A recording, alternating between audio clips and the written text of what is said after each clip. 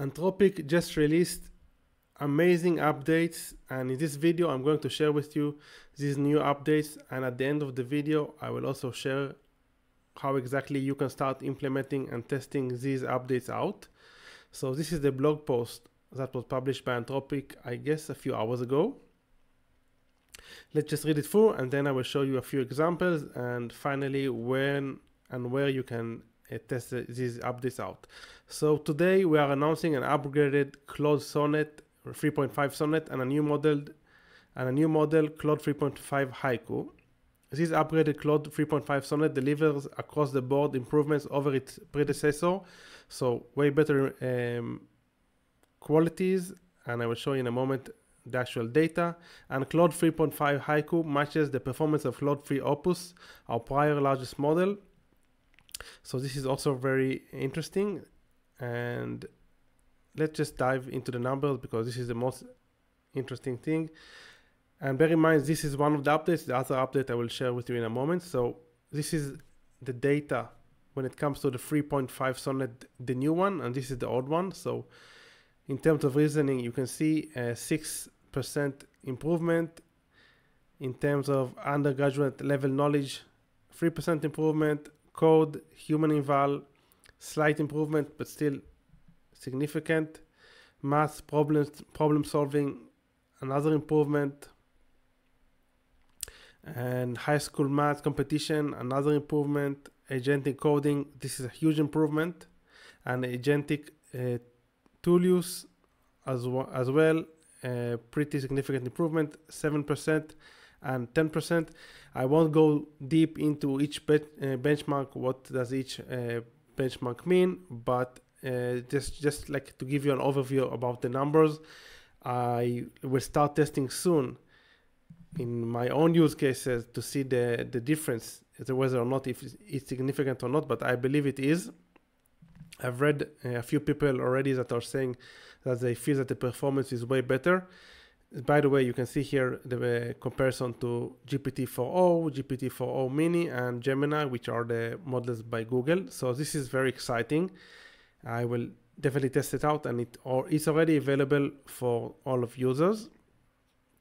And the new and more exciting thing is actually something that is called computer use, which basically allows Claude to start computer use. Okay, we're also introducing a groundbreaking new capability in public beta, computer use, and it's available on API. Developers can direct Claude to use computers the way people do by looking at the screen, moving a cursor, clicking buttons, and typing text. Claude 3.5 Sonnet is the first frontier AI model to offer computer use in public beta. At this stage, it is still experimental. At times, it has errors, but they are mentioning that a few companies already started using it. And let me show you example how this looks like. And basically, it as if you're using an agentic tool or to automate browsing in your computer, or using an agentic framework in order to automate operating system procedures. And these are few examples, two examples that were published by the Claude team. Let me just show you the gist. This will be normal speed. If you want, you can do like my video in 2x. Claude.ai to create a fun 90s themed personal homepage. So basically, he is asking Claude to create a fun 90s style website. To create a fun 90s themed personal homepage for itself. So as you can see here, it creates a plan, then it takes a screenshot, and this is how most of the operating system agentic frameworks operate. They take a screenshot and then they move the cursor to the relevant coordinates on the screen. Claude opens Chrome, searches for Claude.ai,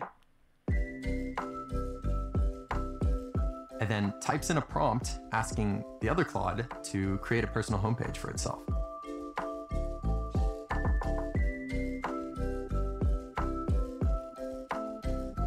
Claude.ai returns some code, and that gets nicely rendered in an artifact on the right-hand side. This is crazy. That looks great, but I want to make a few changes to the website locally on my own computer. Let's ask Claude to download the file and then open it up in VS Code.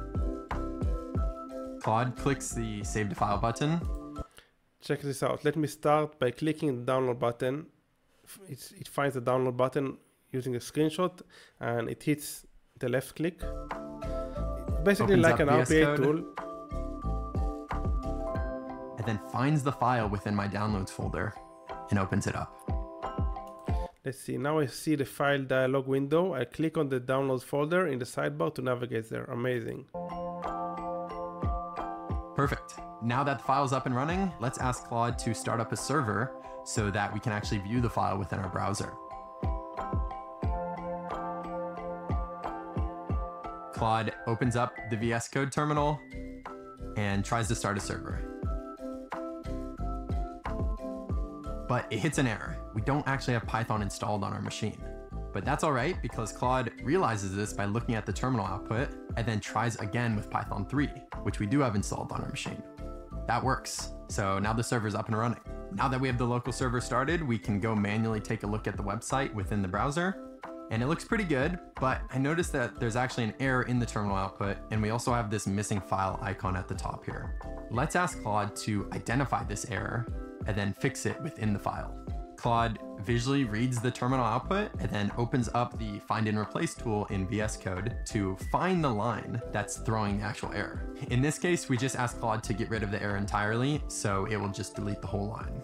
Then Claude will save the file and automatically rerun the website. So now that the error is gone, let's go take a final look at our website, and we can see that the file icon has disappeared. This is crazy. Let me show you another example, another use case. So this is a personal use case. My friend is coming to San Francisco, and I want to watch the sunrise with him at the Golden Gate Bridge tomorrow morning. We'll be coming from Pacific Heights. Could you find us a great viewing spot? Check the drive time and sunrise time, then set up a calendar event that gives us enough time to get there. Figure out timing logistics and help drop a calendar invite so I remember when I have to leave. It's opening Chrome, going to Google, searching.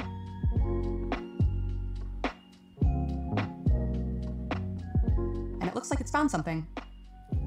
Great. So how far away is the location from my place? It's opening maps, searching for the distance between my area and the hiking location.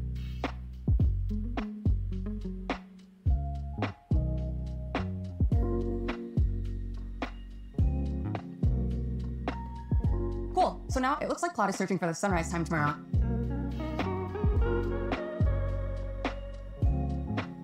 Sick. And is now dropping it into my calendar.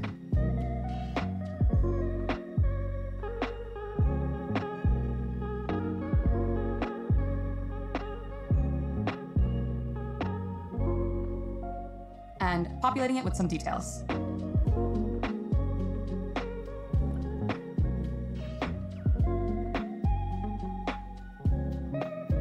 And great, it looks like Claude did it. This is a simple example, but we're sharing computer use early. Wow, this is amazing. It actually, I mean, it's very interesting to see what will be the impact on many AI coding assistants and many frameworks that are built to automate, to use browser automation.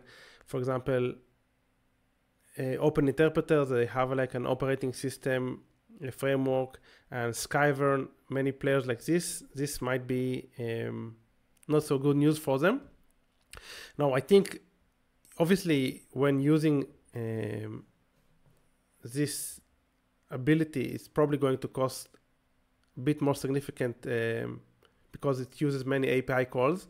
That being said, I think it will be worth your time and your money because, as you can see, it is working pretty well.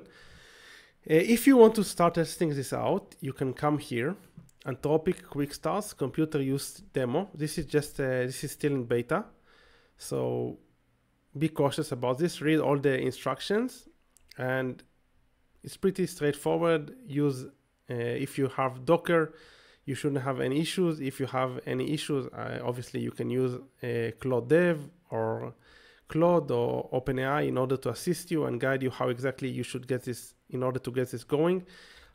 All you need is a Docker and Claude or Anthropic API keys. I haven't tested it yet, but I'm definitely going to start testing it very soon. I'm very excited. This is a huge advancement in the game, and yeah, it just in terms of strategy, I feel that the big companies just keep on shipping amazing updates that kind of wipe out all the small players that tried to build stuff that is slightly more advanced than what is currently available. But then a huge company such as Anthropic and OpenAI, they just release an update that kind of wipes out all the advancements that the small players have done. I think we are going to notice something similar in terms of agentic solutions, but let's stick around and see. I hope you enjoyed this short video about this major and exciting announcement by Anthropic. If you have any ideas, feedback, obviously leave them in the comment section below. If you haven't subscribed yet and are interested in more AI related stuff, please subscribe. And until next time, keep on automating.